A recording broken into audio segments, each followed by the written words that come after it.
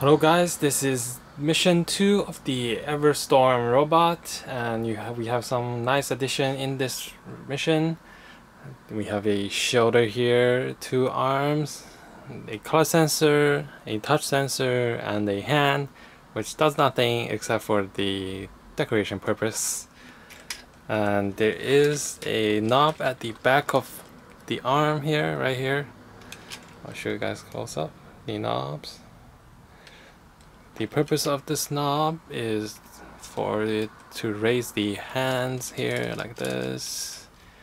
One bad thing about it is that no motor control this, you have to do it manually. So it kind of, yeah.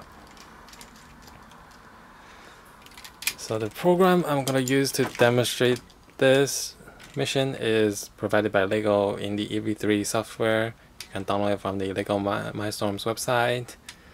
So initially the robot is in a sleeping mode, well, like sleeping state, and when you press the touch sensor, it will wake up, and press it again, it will go to sleep. So let's try this out.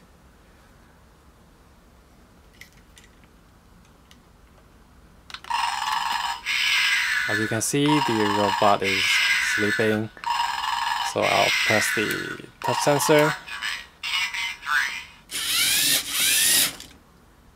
So it wakes up and moves around a bit and put it back to sleep. So there you have it guys, this is mission 2 of the Everstorm robot.